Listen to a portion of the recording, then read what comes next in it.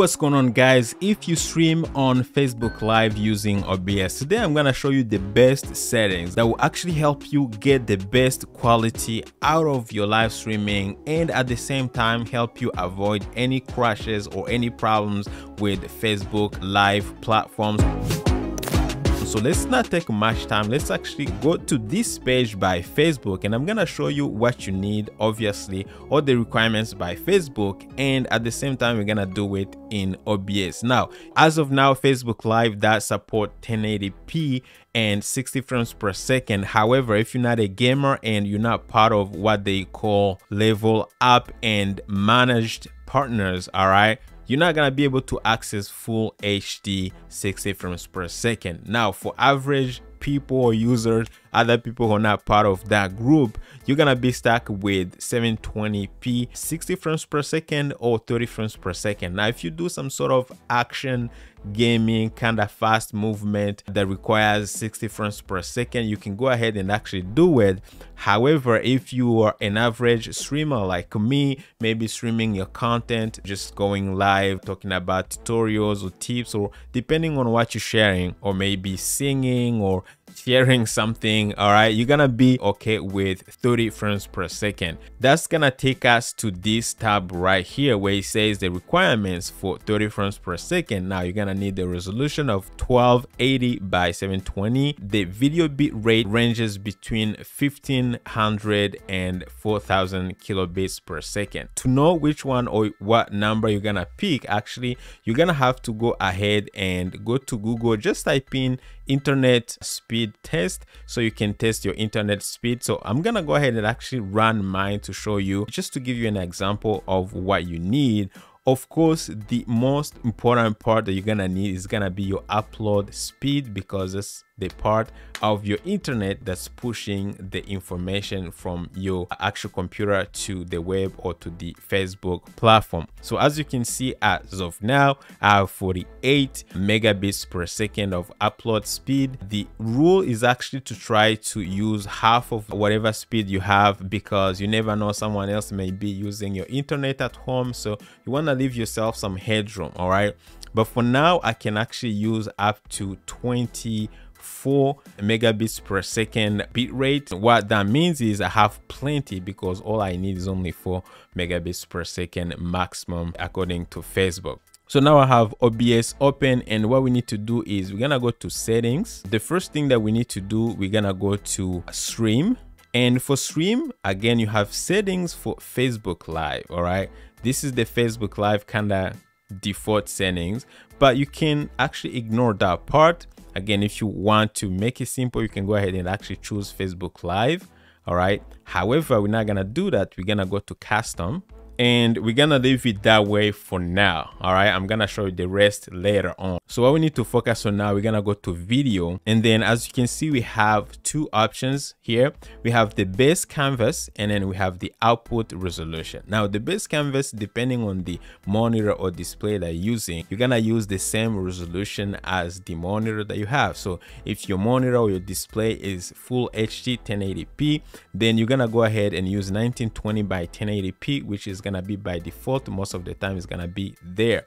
Now, if you're using a 4K monitor, you're gonna use a 4K resolution, again, depending on your exact monitor resolution that you're using. That's why you're gonna type in here.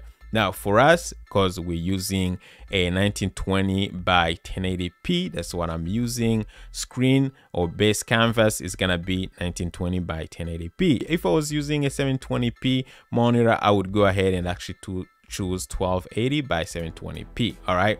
So this has nothing to do with what you're gonna be sending to Facebook. Now, the next thing we need to look at is gonna be our output resolution. Now, for the output resolution, we're gonna go ahead and actually choose what Facebook wants us to use, which is 1280 by 720, right? As you can see, you have so many other options, but for us, this is what we need, because that's what Facebook likes. The rest you can leave it here. Now, for the common FPS or frames per second, we're gonna use 30. Now, before we hit apply, we're gonna go ahead and actually go to output.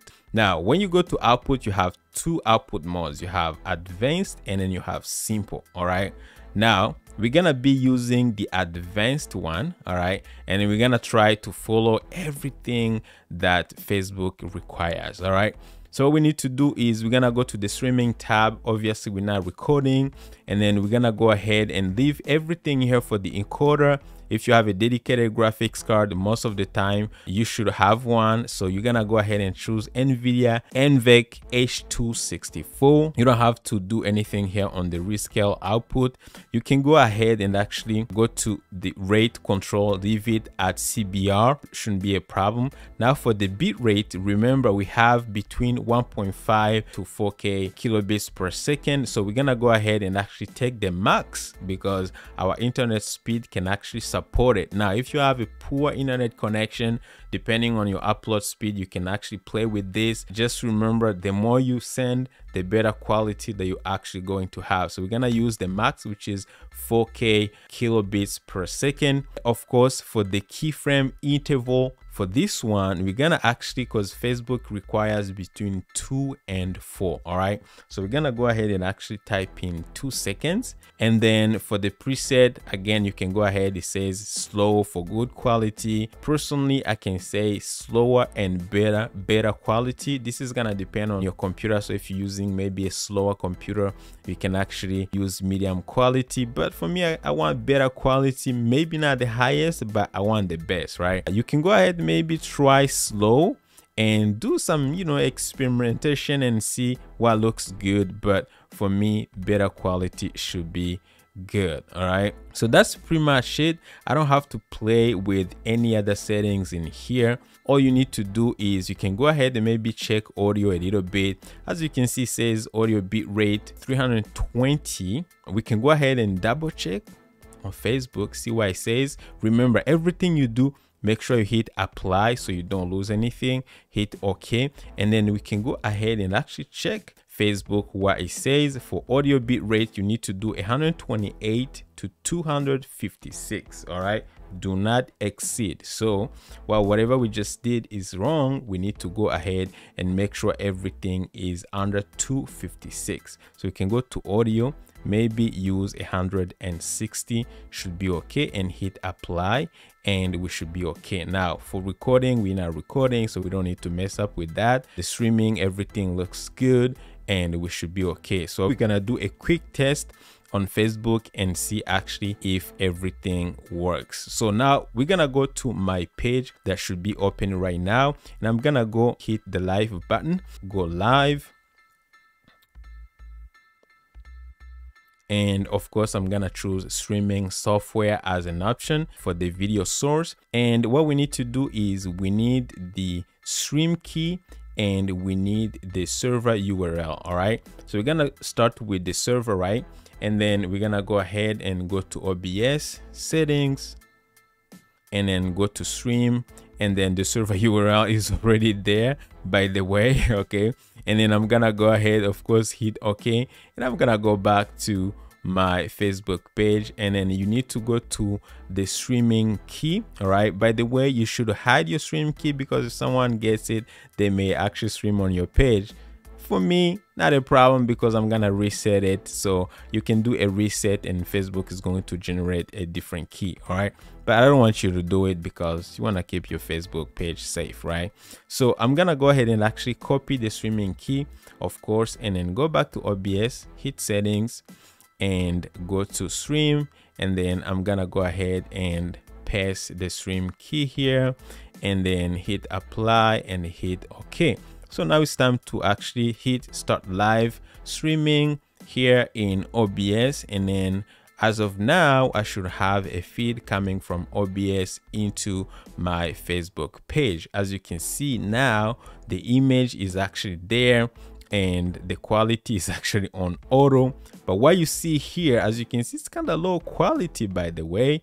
But what you see here is not what Facebook is actually showing to the viewer. That's what Facebook says. Okay, so the preview is not the same as what the viewer are actually going to see. So you should be sending a good high quality stream to your viewers. Of course, we are not live, but if you were going to go live, you just go to add your title, description, and you're gonna have this go live button and you're gonna be able to go live. But as you can see, the stream looks really good. I don't have any errors, because usually if we didn't mess up something back in OBS, we would have some errors and Facebook's gonna tell us. So of course, I'm gonna leave a link down below to the requirements depending on what you want to stream. If you want to stream 1080p or if you want to stream 720p 60 frames per second, I'm gonna leave the link to the requirements from Facebook. But other than that, remember, you can also stream and record your stream at the same time, like record a high quality